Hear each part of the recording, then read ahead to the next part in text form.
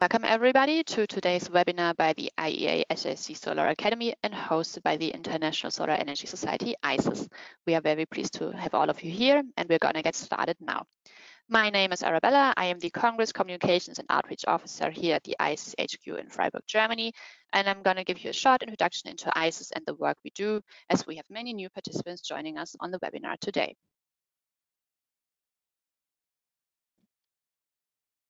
The International Solar Energy Society, ISIS, is a non-profit UN-accredited membership NGO.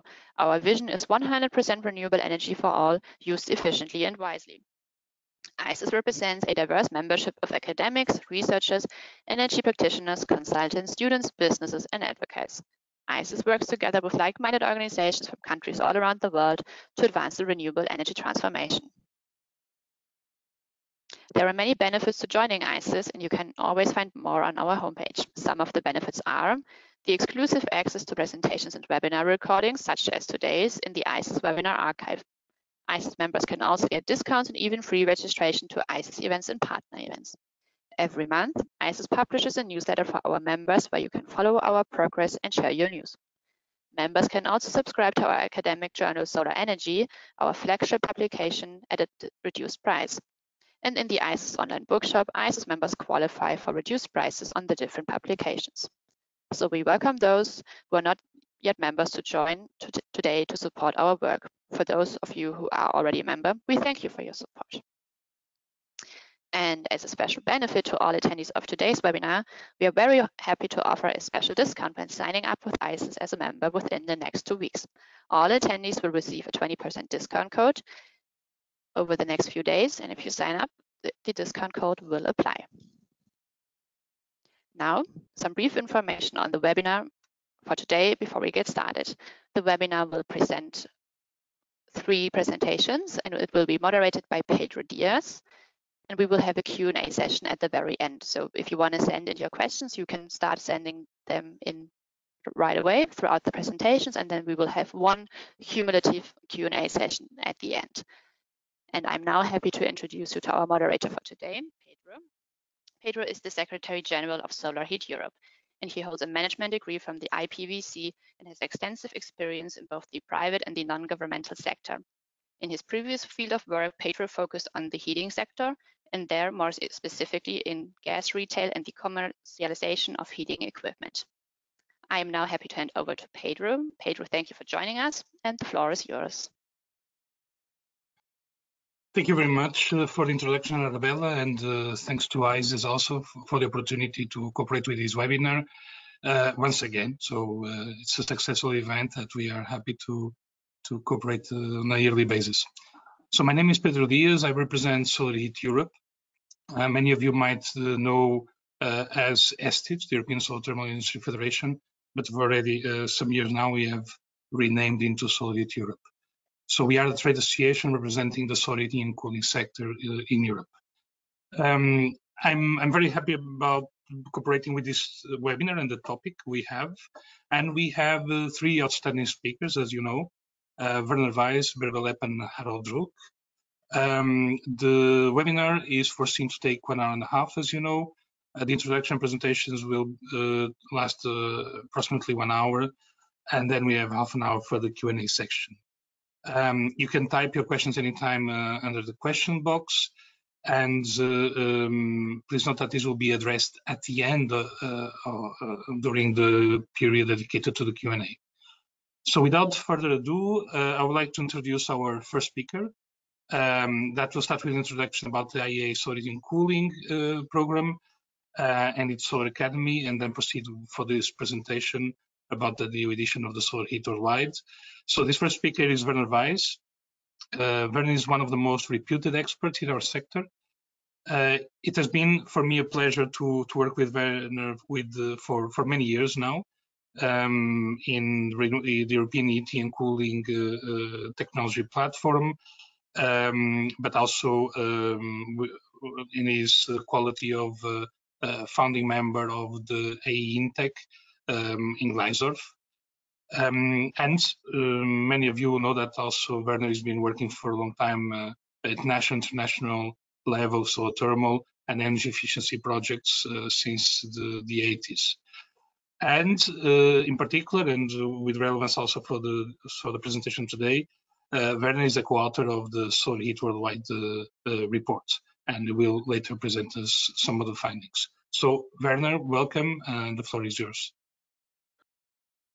Thank you, Pedro, for the nice introduction.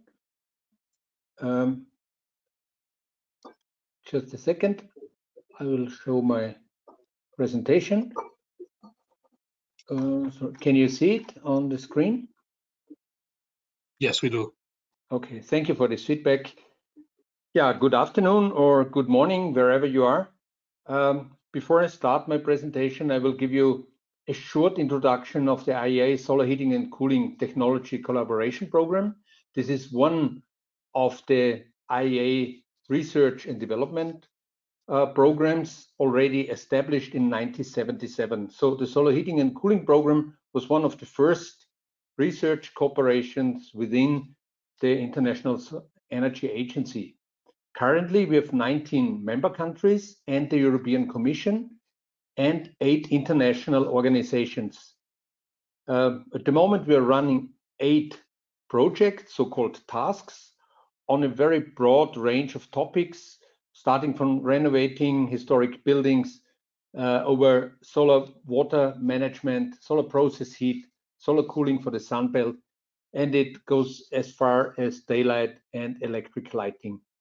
About 300 plus experts worldwide work together in these 8 running projects at the moment. What you can see here on the map, the countries highlighted in yellow are the direct country members, and the 8 sponsors are highlighted in this brown color. And it's mainly representing the UNIDO centers for energy efficiency and renewable energy. So it's really a worldwide network.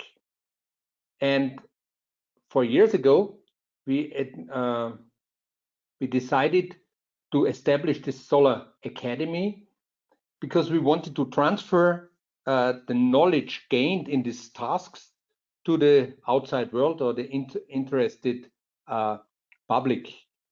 So what we do is we organize these webinars held quarterly and hosted by ICES. As you know, today's webinar is on solar heating and cooling markets and industry trends, but we do it, as it mentioned above, it's quarterly to different task results.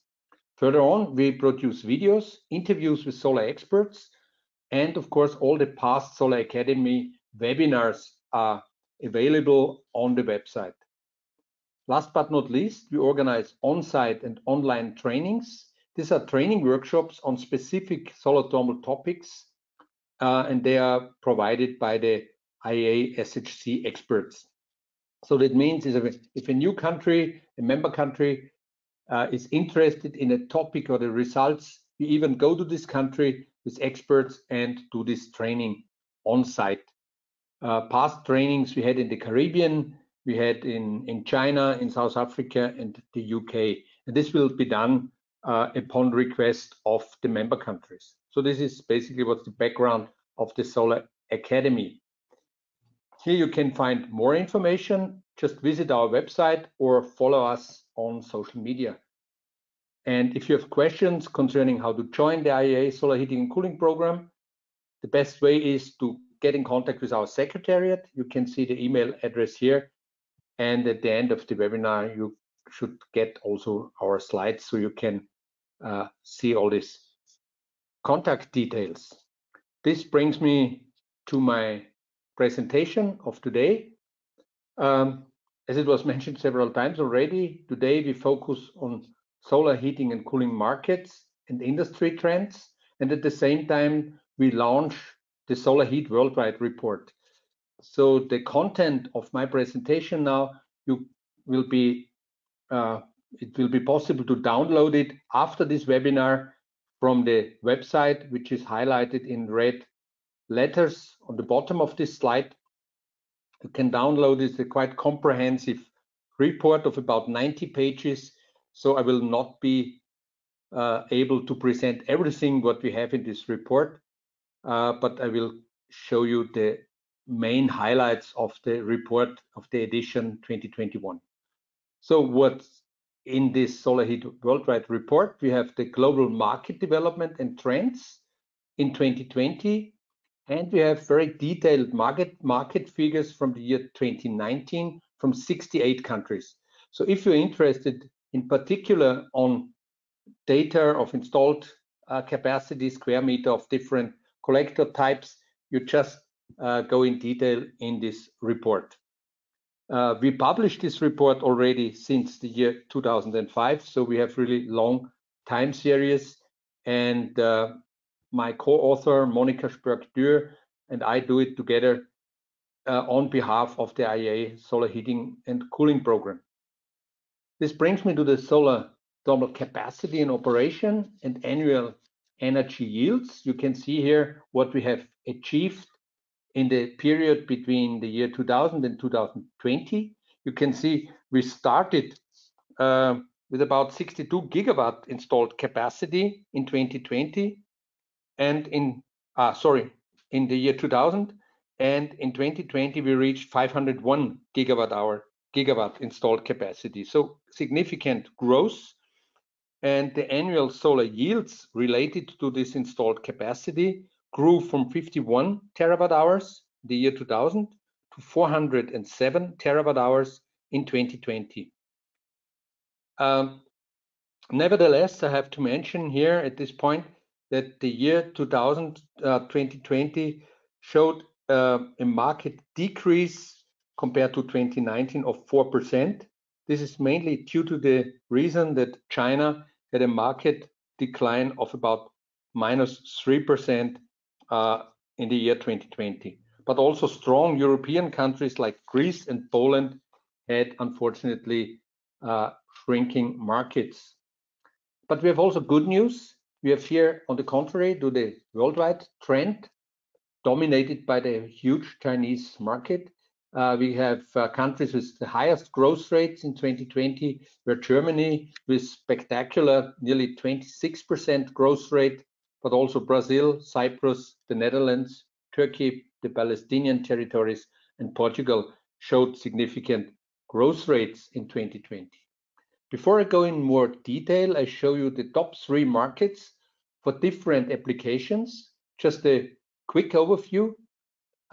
If you look on the top line, it's the solar district heating. We had the top countries concerning new additions in 2020 was Germany, took over from Denmark. So for years, Denmark was leading this market, but in 2020, Germany took the lead ahead of Denmark and China. If you look to solar industrial heat, the new additions came mainly in China, Mexico, and Germany. Concerning swimming pool heating, the most new additions were in the US, followed by Brazil and Australia. And then we have 2 applications where we show the total in operation systems or square meter. It's solar air heating systems, mainly used for space heating, but also for crop drying. It's in Canada, Australia, and Japan. And last but not least, an interesting new market from the last years is this PVT market, so photovoltaic thermal, in operation at end of 2020. France is leading ahead of South Korea and China. So this chart gives you hopefully a quick overview where we are, where are the leading markets. Still, small-scale solar water heating systems are the dominant market. If you look on the worldwide scale, about 60% of the total market worldwide is on small-scale solar water heating systems. On the top left, you see these typical pump systems like we have in Europe. And on the bottom right, the typical thermosiphon systems. Especially the pump systems are really very much under pressure for years now from PV and heat pumps. So that's a challenging market. But nevertheless, we have an area with consistent growth in the megawatt scale systems, mainly in solar district heating, but also in industrial applications and large systems for multiple family houses, public buildings, and so forth. What you can see here on this slide, Shows you the time series starting in the 80s up to 2020. The bars show you the number of systems in Europe. These are the orange parts, and the red parts, the number of systems outside Europe, mainly in China. You can see for years it was dominated by Europe, but in recent years, a lot of systems were also, in terms of number, installed outside Europe. In total, at the end of 2020, about 470 large-scale systems with 1.7 gigawatt, corresponding to about 2.4 million square meters, were installed in these really large-scale markets, where the biggest subsector is solar district heating, which is shown here on this slide. A lot of you might know Denmark was leading this market for a decade with a total number of 124 systems for solar district heating with a capacity of 1 gigawatt installed capacity. This is followed by China with 18 systems, Germany with 43 systems, but on average smaller collector area per system. And then we have other European countries and Austria, Saudi Arabia, Sweden, Poland, the Netherlands, and so forth. But you find more detailed information in the overall report. But this is this large-scale megawatt sector for district heating. As I mentioned already, Germany took over from Denmark last year and took the lead. 11 of these solar district heating systems, which were installed in Europe in 2020, 7 of these 11 were installed in Germany, 4 in Denmark, 2 in Austria, and the largest solar district heating system in Germany was installed in 2020 in Ludwigsburg. This is what you see on this slide with a capacity of 1 megawatt. Another interesting solar district heating system was installed near Geneva with a capacity of just 0.5 megawatt. But why I show it to you, it's made out of high vacuum flat plate collectors, which is not so usual, but it has, of course, advantages if you want to produce higher temperature, especially for district heating. Another picture from Lhasa, from Tibet in China, installation with 11,000 square meter flat plate collectors, so an installation of 9.1 megawatt. The second subsector of large-scale systems is on large systems for residential, commercial, and public buildings. So as you can see here, these are what we mean here are neighborhoods where it's not district heating, it's usually something like block heating or big systems for hospitals, big systems for hotels, and so forth. And this is also a very quick growing subsector in large-scale systems. Here, China is leading with about 76 documented systems with about 300,000 square meters installed, followed by Turkey, France, Greece, Latin America, Austria, Switzerland, and Spain, and so forth. You can read it here on this chart. Shows you a little bit of a different market approach compared to the district heating, which is clear. For instance, Turkey and Greece, they don't have so many district heating systems like we have in Central or Northern Europe. But this is also a quick growing market on these large scale systems for residential, commercial, and public buildings. Just one slide for solar heat for industrial processes, because Bärbel Epp will go more in detail on these so-called chip systems. What we have documented so far is about close to 900 solar heat for industrial processes systems with about 1.1 million square meter collector area, which are in operation, and they range from small scale systems. So what we have in our statistics, starting with 50 square meters up to several 100,000 square meters and the 100 megawatt sector.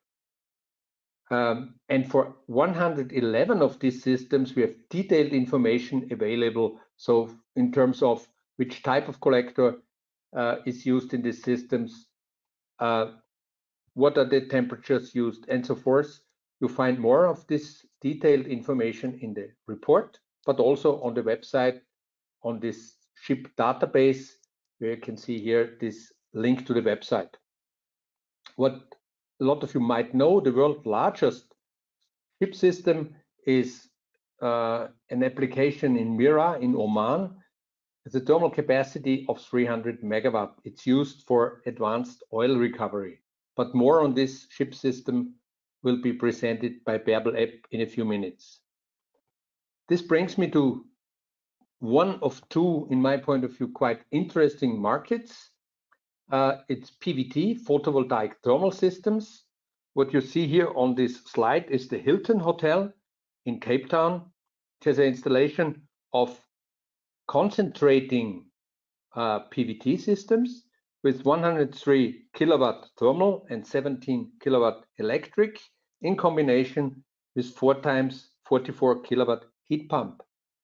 Another type of PVT system is shown here. It's an uncovered PVT in Sao Paulo, in Brazil, also on a hotel, and it covers about 50% of the hot water demand of this hotel, and in addition, of course, electricity. How does this market develop? By the end of 2020, about close to 1.3 million square meter of PVT collector were installed with a capacity of 700 megawatt thermal and about 230 megawatt peak electric. This shows you also the range, order of magnitude between thermal and electric. So it's about 2 to 1, so 2 kilowatt thermal and 1 kilowatt electric. So it's about the ratio. The vast majority of this collector area was installed in Europe.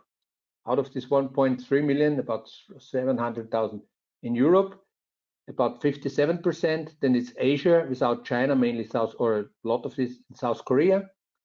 China 11%. And if you look on the European market, France is leading with 39%, Germany 9%, and the Netherlands with 5%. And we have a constant growth rate, annual growth rate of about 9% annually, which is quite interesting. So a stable growth rate. About 60%, that might be interesting as well, 60% of these collectors, the PVT collectors, are uncovered PVT, and 37% are air collectors, where the hot air is used as a source for the heat pump. So very often the systems are a combination of PVT and heat pump. And you can see here the market development in the different economic regions. An interesting development we observed, especially in South Africa, was what we call PV2heat systems. So there's the PV panels are directly connected to electric heater in the tank. So very simple system without inverter, so direct DC current directly heats up the hot water. So the electricity is used for nothing else, just for the hot water preparation. And with this very simple approach, it's a strong competition, in my point of view, to normal thermosiphon system.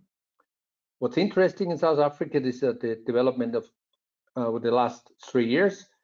We can see it started with about 4,000 systems per year, and we are now in the range of 12,000 systems already installed by the end of 2020. So it might be an interesting development to follow. Last but not least, I want to show you, of course, you find in our report again, where are the top countries in terms of cumulated collectors. I think most of you know China is leading, is by far the biggest market worldwide, and the different colors show you here the different types of collector.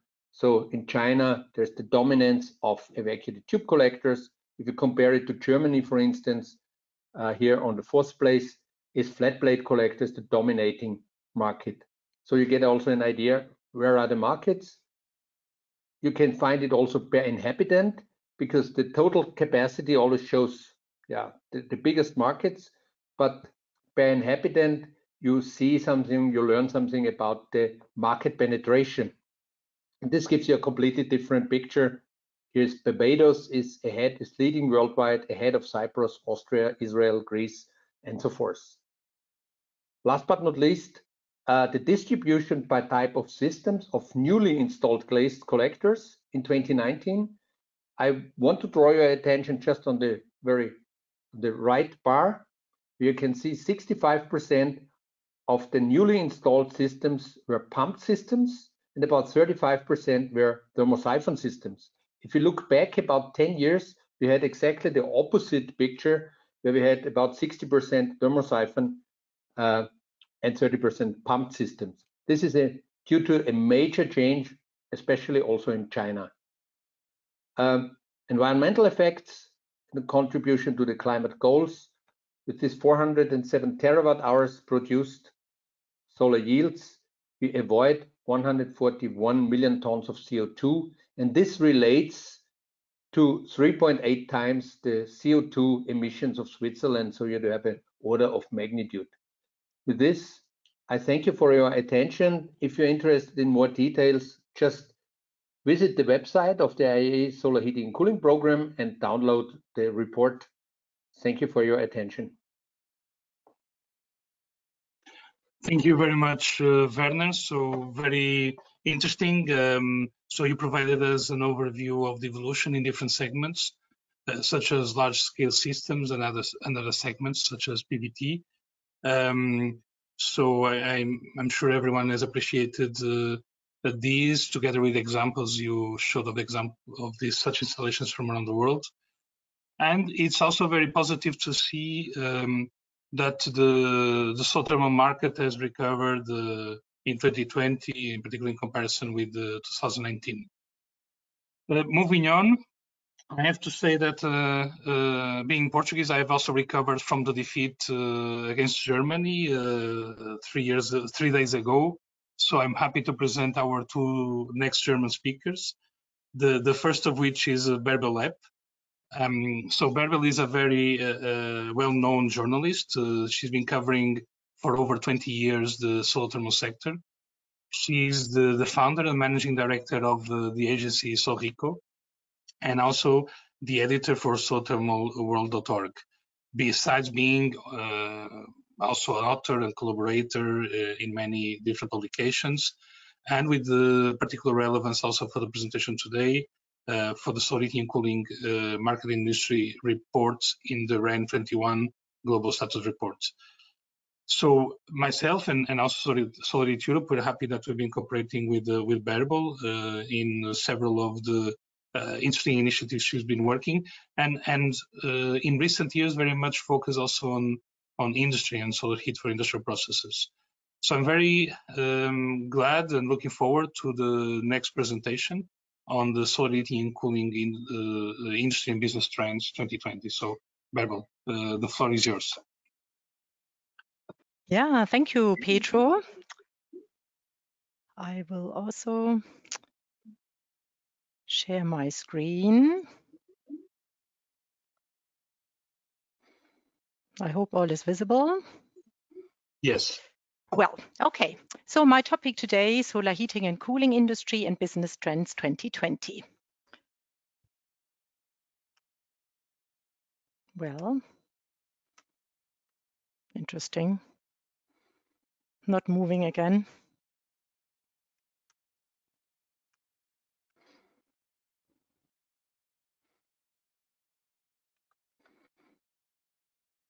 Okay. It has moved now. Yeah, it moved. Yeah, I think it's a bit slow at the beginning. Sorry for that. Okay, we have done a lot of data gathering in the last months, and they concern two reports. One is the Global Status Report, as Pedro mentioned. The other one is the Renewable Power Generation Cost Report that is annual published by IRENA. The REN 21 report on the left is really a nice cooperation with the solar heating and cooling program, because Werner Weiss and his team contribute a lot of data to this report. And I have abstracted the content of it on the Solrico website so that it's easier to find. The IRENA publication was so far a pure electricity-driven report. It was sort of the Bible of the power cost generation. And we have succeeded to bring solar heat for the first time into this report. So they start with a chapter on renewable heat, and solar thermal is in the focus of it. So I will present some preliminary data from this. You cannot speak about the year 2020 without this little icon on the left, which is called COVID. I think Werner already mentioned some of it. We had a lot of postponed investment decisions by commercial clients that influenced markets, especially hotel and industries declined a lot. And we had declining or delays in installation and commissioning of already contracted projects. The reduction as in all of the added capacities in the global market were -4 only, say it this way. So it was a bit smaller than expected. And this has to do with two supportive trends. And I name them here: the higher demand from homeowners who spent more time at home and invested in infrastructure improvements. This was particularly, for example, the case in Brazil and Turkey. And then we have seen changes in policy support that had a much greater influence on demand than the pandemic itself. And this is Germany, Netherlands, and China, for example. So this is the core result of the REN 21 solar heating and cooling chapter. It shows the 20 largest markets, also in terms split additions, not global market, but the additions in 2020 of water collector technology. And what happens here is that all the markets that were in plus in 2019, to name, are Greece, South Africa, Tunisia, Mexico, Spain, and India, are now in the negative range. And this has really to do by the pandemic. Whereas the markets I named before, you see them here: Turkey, Brazil, Germany, and Netherlands are fairly nice in the plus. And China has done reasonable well with -3. They had much worse, well, declining rates in the past. And it seems that China really recovered in the second half of 2020 from the big breakdown or lockdown from the beginning of the year. And they had some supportive measures which really brought demand up. This is another outcome of the REN 21 data gathering. We questioned the largest flat plate collector manufacturers and we list them on this ranking without x-axis because some of the manufacturers are a bit tricky with seeing their absolute figures published. It includes national and international production volumes of these manufacturers. And there is a clear trend observed since several years that the gap widens between China's flat plate sector and the rest of the world. The Chinese manufacturers, the large ones mentioned in this chart, increased production volume by 12% last year, whereas the companies outside China, the total sales fell by 9%. And this is even with the nice increase in Germany that Werner mentioned, and which profited obviously the German manufacturers in this chart. So in China, it seems that there's a huge concentration going on, and the large manufacturers are even growing faster than the market itself. The flat plate collector market itself in China grew by 6% in 2020. And this has to do with bids, like governmental or private housing industry does huge tenders, and these huge tenders can only be answered by a certain number of large manufacturers, and the others sort of die out a bit with a decline in the residential small-scale market. As you know me, I always like to talk about solar industrial heat. And all the results I'm presenting now are based on a SHIP supplier world map that we have built up within the Solar Payback project. You see, this is sort of the legend of the map where we find 4 categories of manufacturers. We have the ones with collector production, without, or with references and without. And you can search it either by typing in a country or a company name, or you just click on one of the markers, which you see here. They have these colors, as you have seen before. And there's a pop-up window going out where you see the number of references, you see how much collector area they have installed, but all related to SHIP. They might have other, large-scale systems in other applications, but we only count SHIP. And if there is, we also have a link to the ship-plants.info website that Werner mentioned, where particular plants are listed. This is the group of companies which is currently on the world map. This world map is annually updated, so only companies that responded to our survey remain on the world map another year. So we had to remove a lot of them, but we constantly get new ones as well. We have now 75 turnkey ship suppliers listed. Of these, 67 have their own production of collectors. And you see the distribution on the right. We have an increase, we have observed an increase of concentrating collector manufacturers over the last years. We have now 15 parabolic draft, 6 Fresnel, 4 times dish, and 2 heliostats. So this is 27, and this is really an increase in current years. All these companies together, the 75, are responsible for 1,000 turnkey ship systems. There are a few smaller ones included below 50 square meter, which doesn't count to our international statistics. That's why it's a bit of a different database than what Werner Weiss was saying. These are the turnkey suppliers with more than 10 references. And you see clearly that the hubs of this industry are in Mexico, in China, and in Germany. And you see that these manufacturers have a big variety of collectors. So you find them with parabolics, you find them with dish, with vacuum tubes, with flat plate collectors. So what makes the manufacturers from Mexico so successful? There are 3 of them in this ranking, and they all together have already installed 188 ship systems. And to answer this question, we can look into the cost assessment that I mentioned at the beginning with IRENA. And this is one of these curves, or well, point curve that IRENA publishes based on a database which is now filled with 109 projects from Mexico. 5 suppliers contributed cost data, and 74 of them are ship plants. The rest is central hot water. You have stationary and concentrating collectors mentioned, and you see that the Mexican market, even it was already a mature market, declined costs, which is the left-hand side. You see weighted average installed cost by US dollar per kilowatt. This declined over the period of 10 years by 17%, which is a nice rate. And the levelized costs of heat, which are shown on the right-hand side, even declined further. So there was some maturity in yield or some improvements in yield by using better technologies. All in all, the 2020 figure on levelized cost of heat is 4 US cent per kilowatt hour, which is a very competitive price and makes clear why Mexico is very strong in doing these commercial plants. Well, the world market of ship, I have already mentioned some figures regarding that. We have done 4 surveys, so this shows you the development 2017 to 2020. The number of ship projects declined year by year from 207 to 74 last year. There's a high fluctuation in the installed capacity each year. This comes because of the Oman project that Werner also mentioned, the largest project in ship worldwide, which came in, into force or was commissioned in different phases.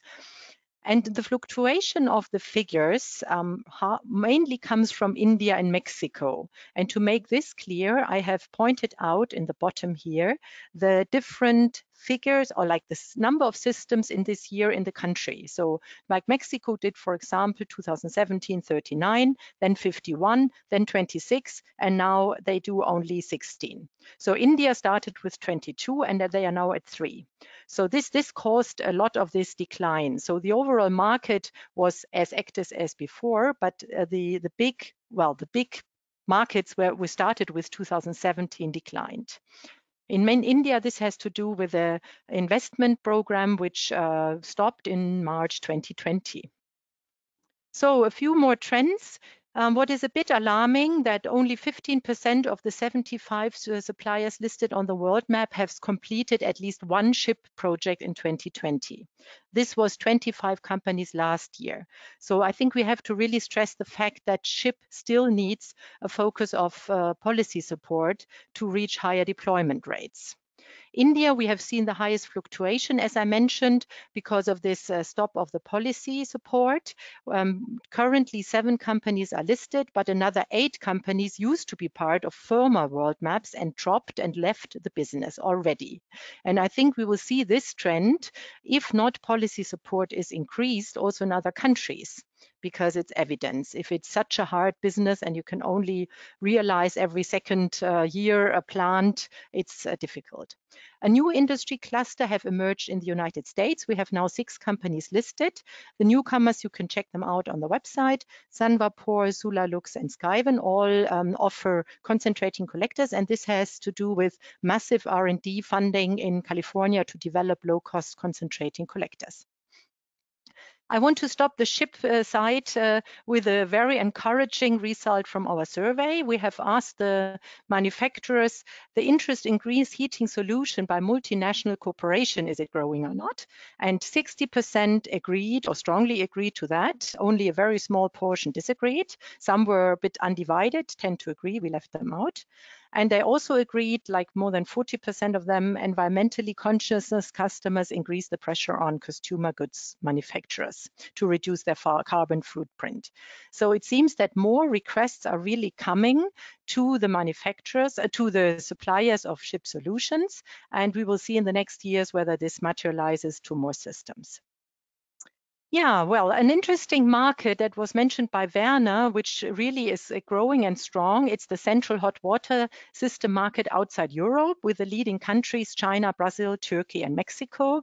The picture on the top is a Brazilian installation where flat plates are on a roof of the high-rise buildings, and the bottom one is a typical one from Turkey with a prison. And I would like to know or look back into this cost assessment to show you a bit why these systems are so successful. And what we see here now is a bit of a different chart. We have now gathered all projects that we have in the database for a particular country, not looking at a certain year, but for the whole period. And we have only listed levelized cost of heat. And you see the average line is the weighted average of this levelized cost of heat in a particular country. And below that, the average thermal capacity of the systems. And below that, again, the number of projects and the average yield. So you see that the levelized cost of heat in India and Turkey are really cost competitive with even $2 cent per kilowatt hour.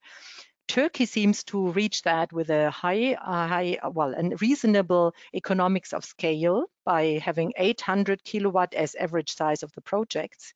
But India probably has smaller projects, but is profiting from a certain share of swimming pool systems in this range of projects, and they have higher yields because of lower temperatures. You will see a different cost structure in Mexico and India. They have both the same size of systems, so no scaling effects play a role. They also have a bit of the same yields, but they have very different US dollar per kilowatt values, which have to do with probably labor and other reasons. And China is a bit out of range here because they have a lower yield in their systems, so they reach $4 per kilowatt hour. These are, again, preliminary versions of charts. Well, one last short introduction of trends in solar district heating, which I find really, really interesting. I think that solar district heating in Europe, at least, will be a game changer. We see very high interest of policymakers with generous funding opportunities in a lot of numbers of countries, growing numbers of countries. I have listed some here in brackets. And since I cannot go into details, I want to encourage you, if you want to know further, use Solar Thermal World, the filter function, which you see here. Choose a country, choose application district heating, and you will come fairly fast to one of these, latest reports that we made about new fundings, which is really enormous and will bring for sure interesting plans all around Europe. We have also competitive prices. The 6 Danish solar district heating systems in the IRENA database reach $4.5 per kilowatt hours. The average size is 12 megawatt. So a clear scaling, economy of scale effect, but a heat price that we have also seen in the chart before for systems in Mexico and other countries. So it's and this is Denmark, you know, so that's and Danish sun as well. So that's a very good price. And there's an interesting trend to be observed. More concentrating collector solutions will be seen in solar district heating in Europe and China. We have some announcements for European larger systems. And China, I want to share with you this crazy installation here. It's a 170,000 square meter parabolic draft field next to an amusement park, 82 megawatt. You see on the left-hand side what is like an airplane track or something is the parabolic draft field. It's installed in the north of China by the company Inner Mongolia, and you find the news already on the website, and we will report further on that. And this is how it's currently under construction. They started, I think, a year ago with the buildings, and now in summer they will start the parabolic field. This is not so spectacular, but a very important message from the IRENA cost reduction assessment. This shows the economics of scale for the district heating plants in the database, which are now 115. They are 97% of them are in Austria, Germany, and Denmark. The huge plant Silkeborg is included in the curve, but not on the chart. And we reach a 14% increase of cost per doubling of plant size. And there are first ideas that this could be also transferred to ship. So this is an important message to policymakers. If we do large, we can for sure bring costs down. So this was it from my side. I thank you very much for your attention, and I'm looking forward to the Q&A session.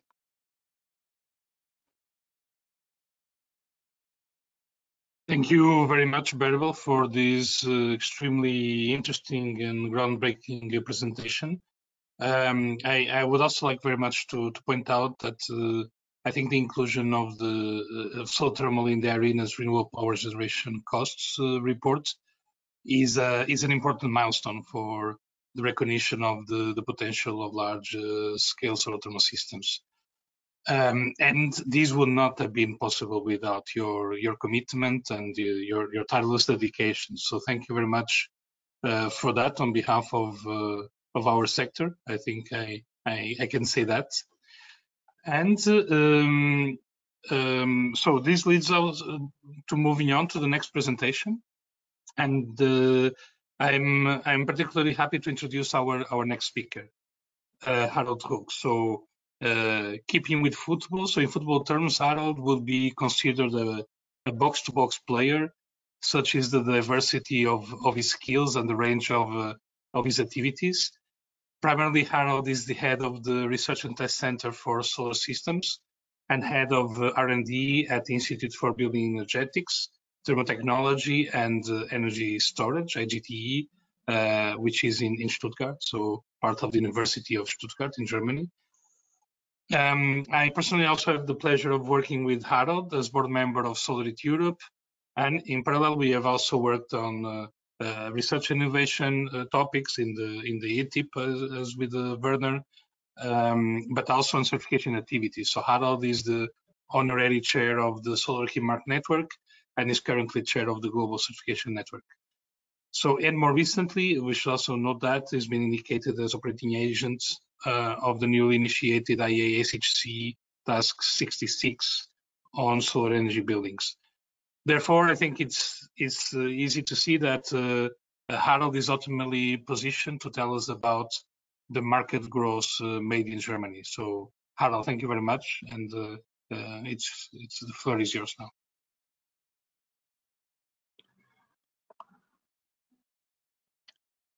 So thank you very much for your kind introduction, Pedro. I really feel honored by this. Ladies and gentlemen, also a very warm welcome from my side, and I am really happy to tell you about the solar thermal market in Germany, because there is a lot of good news to tell. So just a short overview what you can expect the next 15 minutes.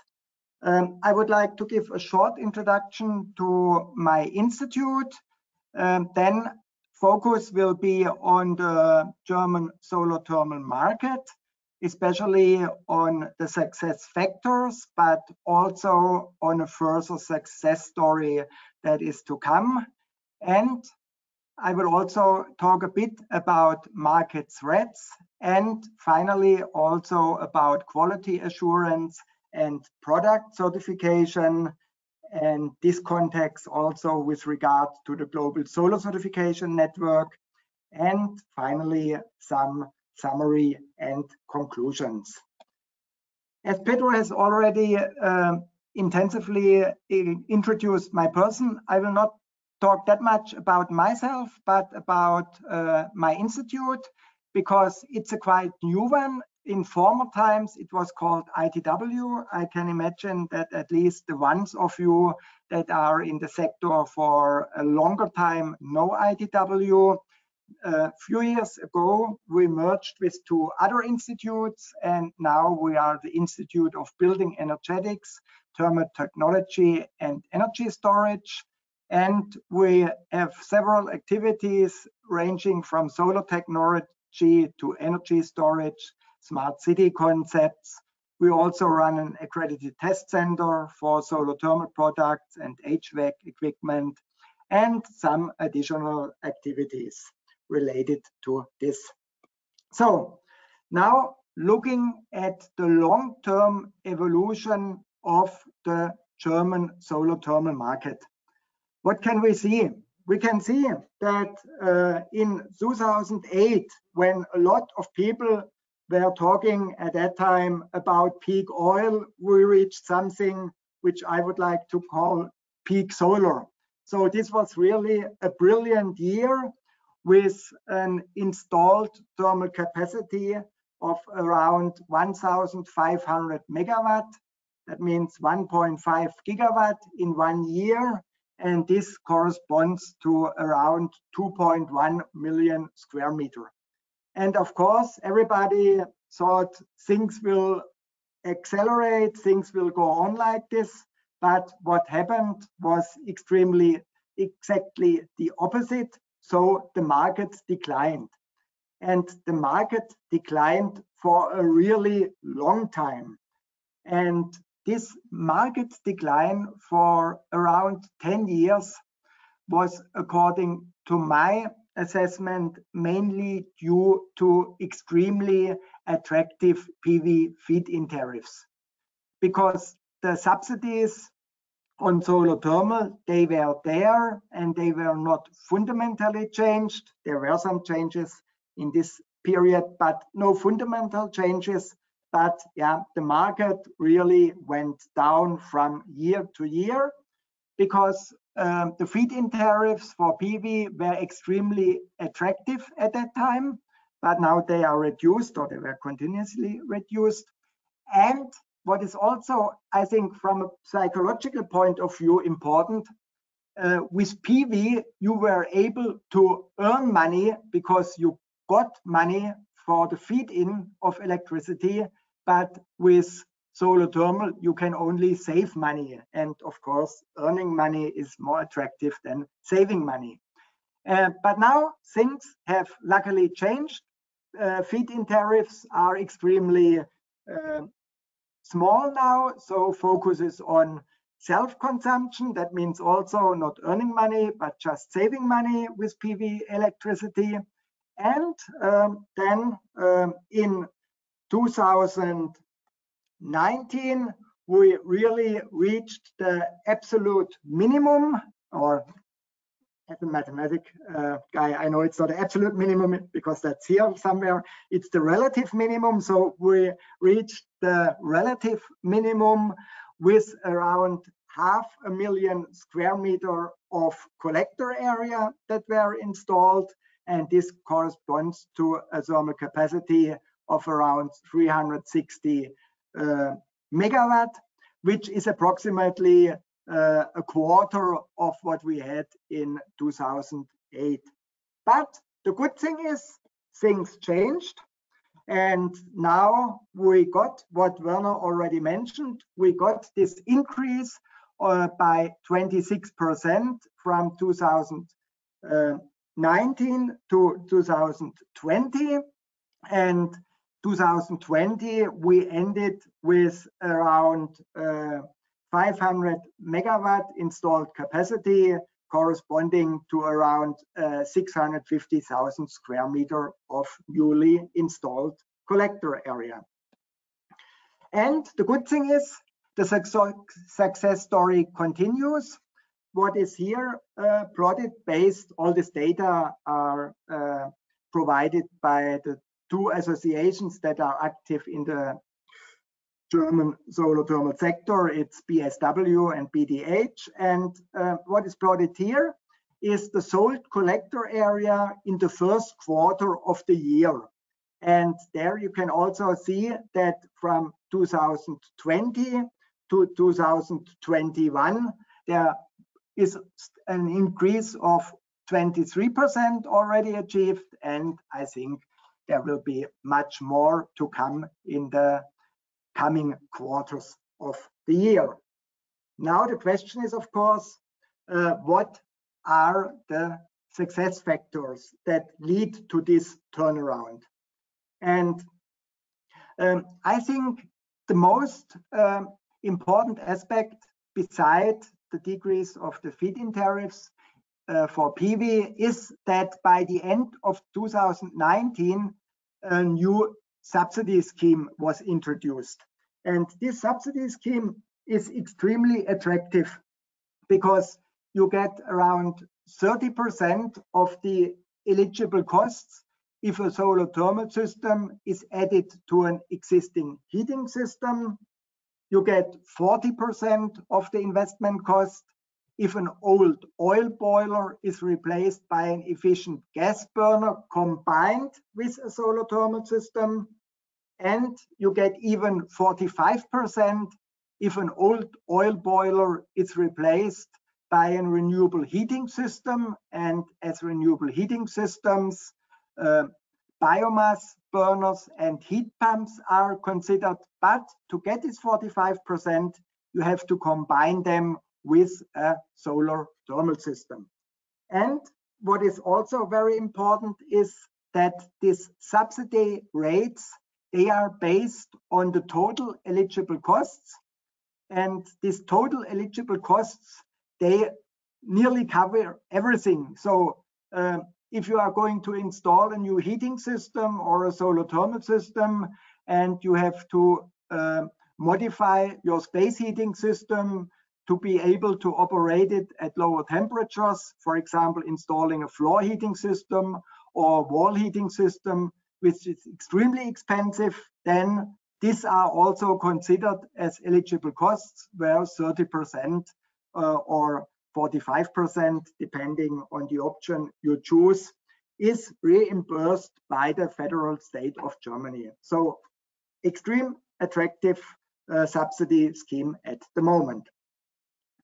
If we look what types of systems are subsidized by this program, then in 2020, approximately 11,000 systems were subsidized according to this incentive scheme, and 75% of these systems are so-called solar combi systems, providing hot water and space heating, and they have an average collector size of around 11 square meters. So it's a bit small, but anyway, it's a combi system. And 25% approximately are solar hot water systems.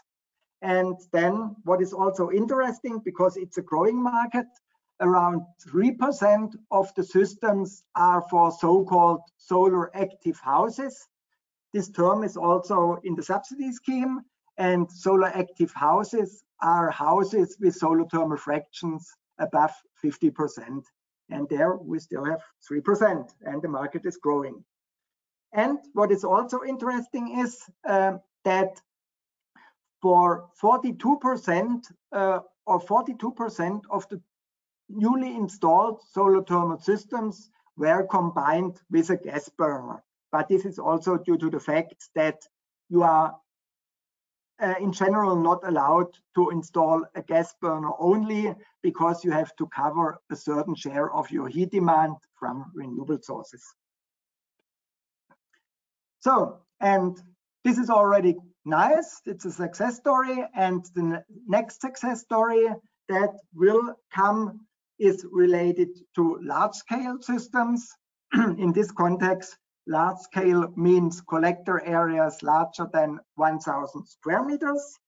And if we look what we can expect here, then that means based on different scenarios and systems already in preparation, this market will also increase. But what is plotted here is the total installed collector area, so not the annual installed one, but the total installed one is of course impressively increasing, and the annual installed one is also increasing by around, or it's not increasing, but approximately around 50,000 square meters of large-scale systems are annually installed, and that means depending on the size of the market, if you assume this 600,000 square meters, or if you go for 1 million square meters, it's in the range of 5 to 10% of the total installed collector area in Germany that will be dedicated to large-scale systems. So everything is bright, everything is nice, the sun is shining on a blue sky, but I think also some clouds already appear on this sunny sky.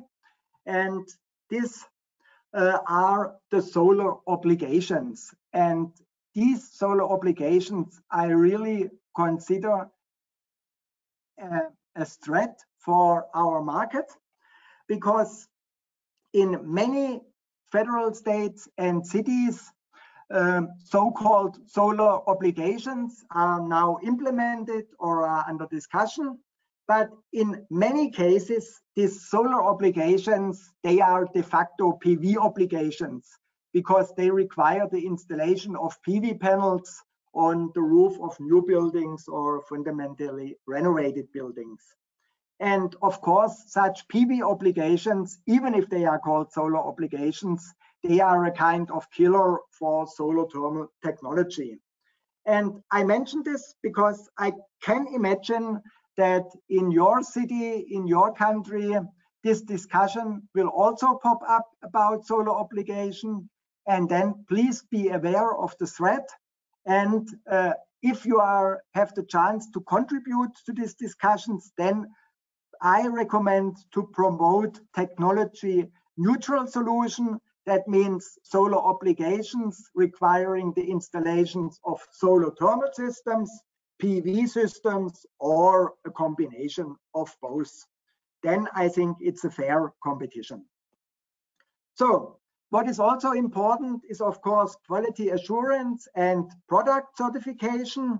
And that means that we need high quality products as a key factor for long-term market success. And high quality products can be ensured by using only certified products in the contents of incentive programs. And it's clear you cannot build economy for decades on subsidy. That means more and more these incentive programs and subsidy programs will be replaced by legal requirements. But then also it's important that only certified products are considered as eligible. And I recommend to use well-established certification schemes for solar thermal products like Solar Keymark in Europe, or SRCC in the US, or Golden Sun in China, or Watermark in Oceania. And in this context, I would also like to mention the Global Solar Certification Network, because it's also resulting from two IEA tasks, task 43 and 75, performed within the solar heating and cooling program. And there we established this Global Solar Certification Network as a cooperation between leading solar thermal industries, certification bodies, and inspection bodies, as well as test labs. And this global solar certification network aims to facilitate worldwide cross-border trading of high-quality solar thermal products. It helps to avoid retesting and reinspection of production lines. It's especially interesting for manufacturers entering new markets. And the latest news, the Global Solar Certification Network has this spring established an alliance with the Solar Heating Initiative for the global implementation of the SolarG label. I think this is also a very important step forward. And by all these measures, we aim at increasing the quality, reducing the costs, and get better market and better business. And if you are interested in further information about the Global Solar Certification Network, then go just to gscn.solar. And with this, I come to the end of my presentation. I would like to summarize. If appropriate boundary conditions are provided, solar thermal markets can grow. But this means, and this is really important, that we need fair economic conditions between different renewable energy technologies. In the past, we had a situation that in Germany, PV systems, if you take the feed-in tariffs into account, were subsidized by a factor of 10 more than solar thermal systems. And then I think it's completely clear in which directions the investment goes. So what we need is a fair economic playing field. We need also appropriate legal frameworks. That means real solar obligations and not PV obligations. We also need awareness with regards to investors and users for our technology. We need certified high quality products. We also need skilled and experienced installers and for sure some things more, but then we can make it. And finally, what I think is very important is that no climate neutral energy system without considering the heating and cooling sector will be possible. So it's not all about electrification. And what is also important is that no climate neutral heating and cooling sector without solar thermal energy will make sense. And with this, I thank you for your attention. And I'm also looking very much forward to the Q&A session. Welcome, everybody. I think we are good to go. And so you all just came off the webinar broadcast and you saw all the presentations. And now we are here gathered with the moderator and our presenters to go ahead into our Q&A discussion. And just as a reminder, if you want to submit a question, keep them short and precise and use the chat box for it. The chat box, you can find it on the GoToWebinar panel. Type in your question, our moderator will then receive them, and we can basically get started on the Q&A. So Pedro, our moderator, here you go. Thank you very much, Arabella. So welcome everyone. We are happy to have these two-part sessions so we can reach more participants globally, considering the different time zones. I'm also glad that we have our panelists with us for this second part.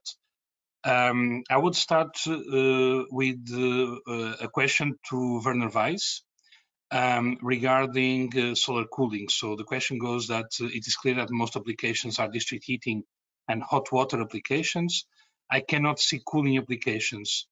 Are there, and there is another question, which is, are there any other solar cooling technologies except solar PV plus compression chillers and solar thermal plus absorption chiller systems?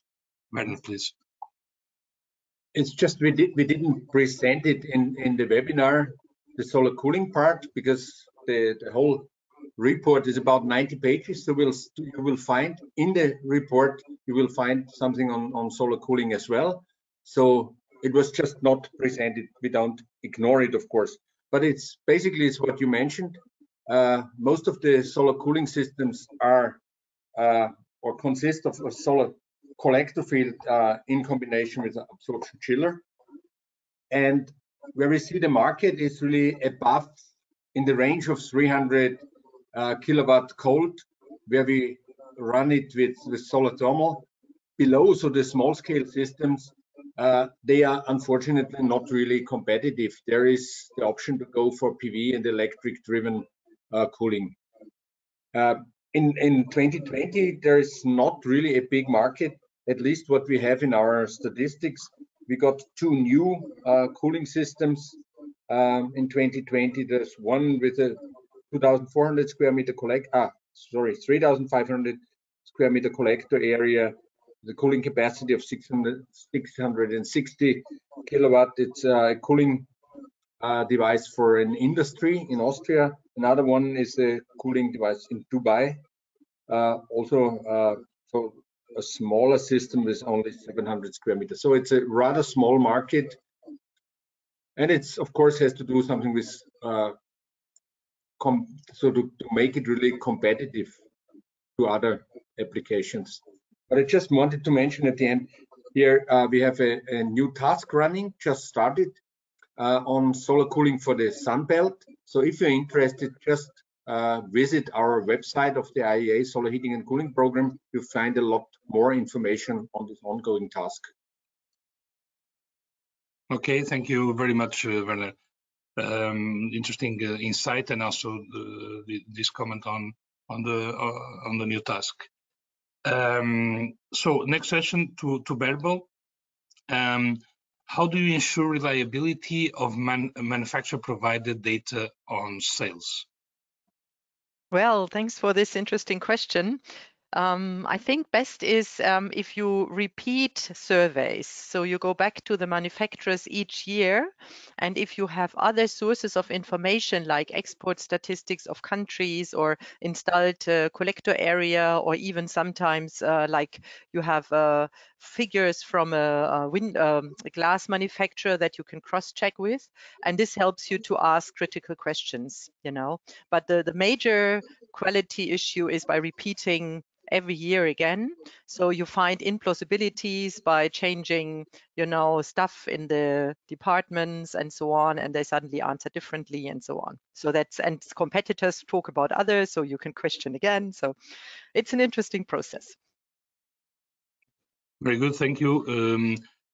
So next question is to Harold on the competition with PV systems. So the question is, maybe the increasing difficulties to have enough supplies with higher prices for the PV systems, joined with environmental reasons, mining, etc., could in the future provide some equilibrium to the rate PV thermal, reducing the importance and need of the obligations. What do you think about this, Harold?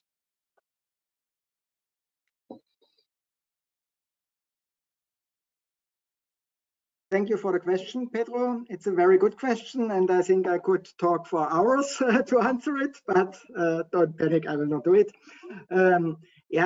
What I think what is an additional aspect is the fact that also electromobility is getting more and more relevant.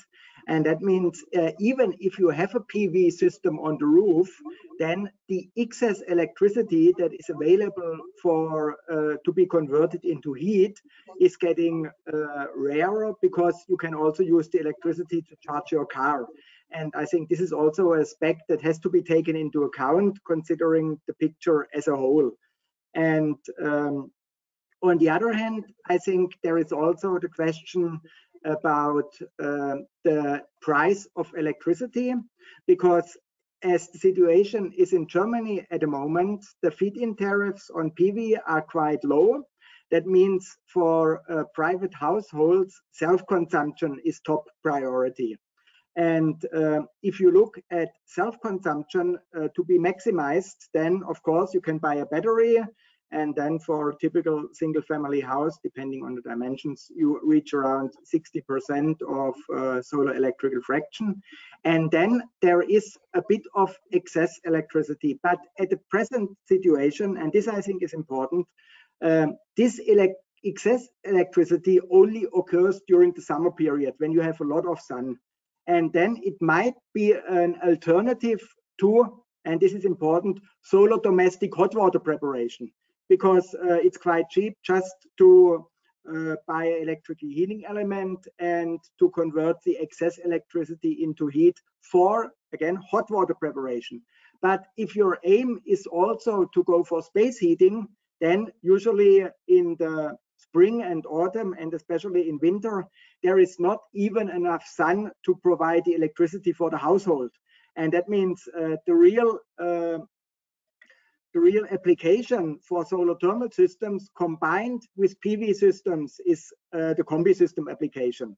That means hot water and space heating. And I think this market, at least based on our analysis, will not change in the near future, as long as the framework conditions are as they are now. Thanks. And if I may add to that, so there was this idea that was created that PV was a good combination with heat pumps, but that was in some countries where there was a net metering system, which someone could charge in the summer, let's say, into the grid and take it back in the winter. So at this stage, that in most countries, at least in Europe, is not happening. So you are selling it during the summer at the selling price, which is lower, and then buying it back in the winter at a much higher price. So that's created kind of this idea, which I also think it's misleading.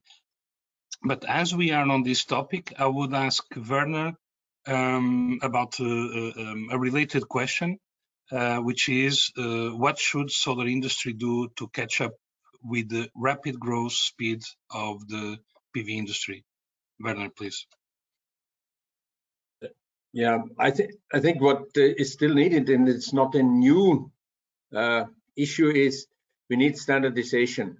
So I think what makes PV easy to install is a lot of things are standardized, and then on solar thermal there's a lot of companies, and every company has its own approach, its own fixing systems, and I think to bring prices down, it's essentially needed to standardize, to have a uniform approach.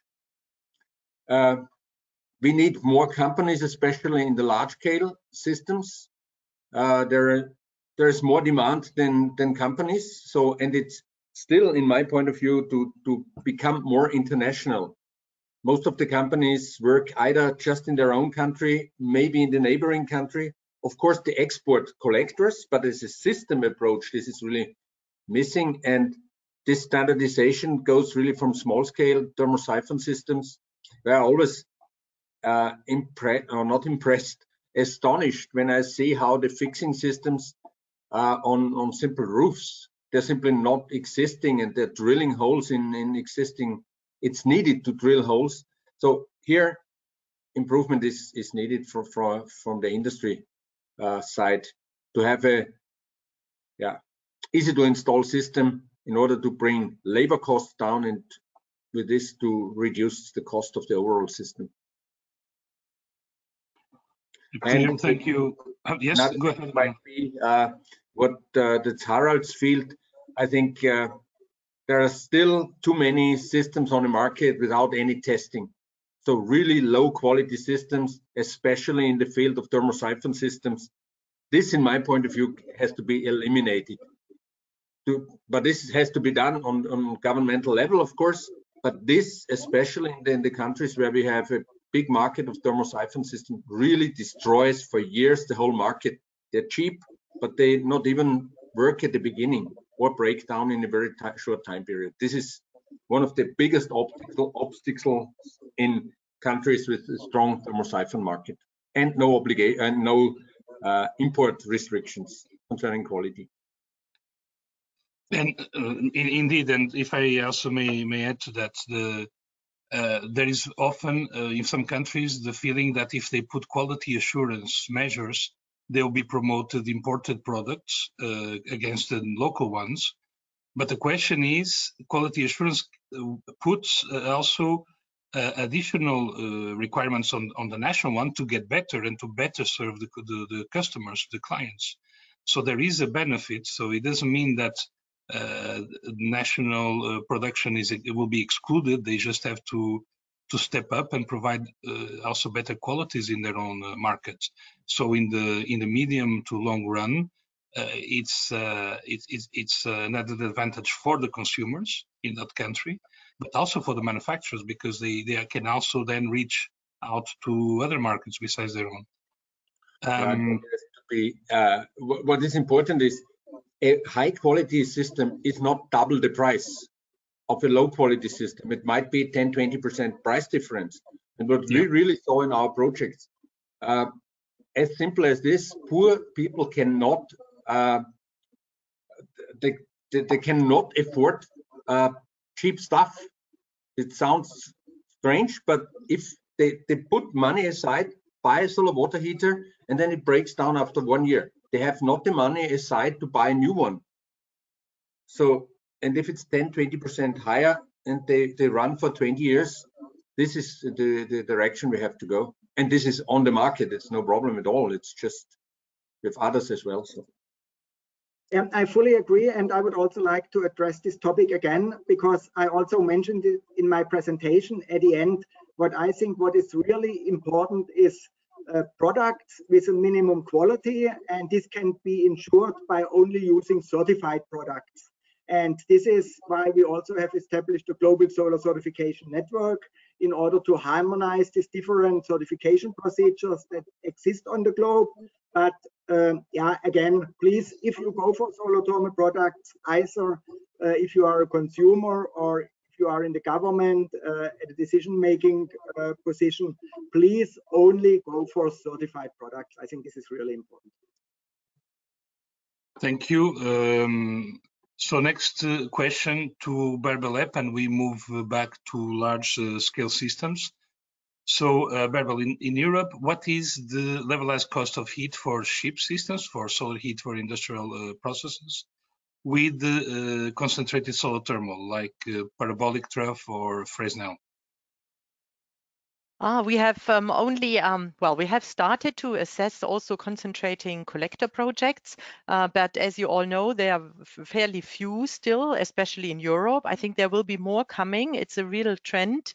The advantage of concentrating collectors also in large scale is that you can avoid overheating by defocusing the mirrors, and this is in larger fields often not the case. So you might have, overheating in fields. We are very at the beginning of the costs, and we have to say that for Europe itself, we cannot give a levelized cost of heat. So we have looked into projects that were installed with European collector technologies in Europe plus outside Europe, and I think we found something like 89 euro per megawatt hour. And but this is out of my head now. This is not, I have, well, maybe the person contacts me later on because it was not in my presentation.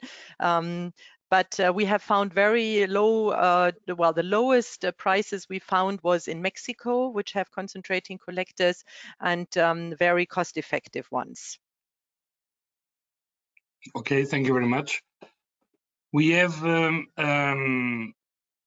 another interesting question, and this, I think it will be interesting to have the view from the three of you. So the question is, what do you expect will be the likely changes in the market to 2030?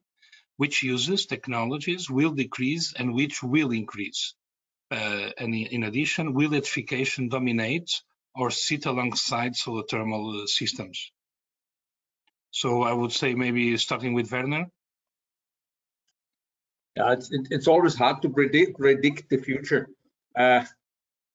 In my point of view, I mentioned it in my presentation. The small-scale systems are really under pressure for years now. This relates to the small-scale pump systems, but also the thermosiphon system. They are really under pressure from PV and heat pumps. So I think this might change. But as Pedro, as you mentioned, there's the question how far the electrification can go. If we have to replace all the heating systems, oil, gas, coal, whatever, by electricity, all cars will run on electricity. So is there 100% electrification of everything possible? So therefore, I think it's what I just mentioned before. It's needed for the small scale system to have a significant market share or to keep it, to bring the prices down. This is essential to keep it. Otherwise, I think there is really the danger that the small systems lose in market share. It's on the contrary, I see a big future in medium to large scale systems, solar thermal. There we have the economy of scale, of course, and especially solar district heating allows immediately to switch from a fossil fuel based district heating system to a renewable. And of course, there will be the different combinations. So system integration, this will play a major role. It's not one technology will play the role. So here I see the combination of big solar thermal systems in combination with heat pumps, high temperature heat pumps, in order to use the storage volume better than if you use it just for the district heating as such. So to elevate the temperature level again. So in summary, small scale challenging. Something has to be done here really from the industry point of view to bring the prices down.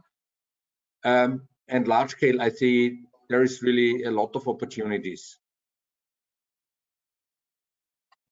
Thank you very much, Berbel, on the same topic. So I think market in 2030. I think I'm absolutely okay with Werner. I just want to add one aspect which might be interested in solar district heating, that biomass is much more under pressure. You know, we have seen like the case in Sweden where biomass is today used like 80% and it's a renewable district heating grid they have there. But this is completely, this view on biomass has completely changed. And this is something where we will see a lot of effects, because if you do renewable programs today to support renewable district heating, biomass has not this reputation anymore of being sustainable. So then you come much faster to solar, because biomass was often a cheaper fuel and also available in big halls. You know, you're not depending on the irradiation curves of the season because you store it. But as it is a lot of competition in terms of using area either for food or for biofuels, and also you have to fuel your cars with something. So that is an interesting game, and I see a lot moving in the international reports on reducing the potential of biofuels and biomass. So that will influence, and it's also what Werner said, that will give us a better chance and a better standing in large solar district heating, for example. Thank you. Harald? Yeah, in principle, I also share the opinion of my colleagues, but I would like to add an additional aspect. And as maybe all of us, we are in the business for decades. And what I have learned is that all depends on policy. So I think the technology is available both for solar thermal, for PV, for green hydrogen, for electricity. We have the technology ready, but what technology will succeed or how the technology mix will look in the future depends on the political framework conditions. And so this, I think, is for me the important aspect. And I think the only thing we could do as our sector is to lobby for solar thermal, to lobby for heat. Just a few examples. I personally do not at all believe in this all electrification, at least not until 2030, because these are 10 years. And if you look what we have achieved in Germany in 20 or 30 years, then it's around 400 terawatt hours per year of green electricity in, again, 20 to 30 years. And what we need for all electric scenario is around 1,200 terawatt hours of green electricity. And this to achieve in 10 years is completely impossible. But again, all depends on policy. And just to give you one example, that is also, according to my opinion, a threat. Now, I would say a few years ago, at least German policy discovered hydrogen.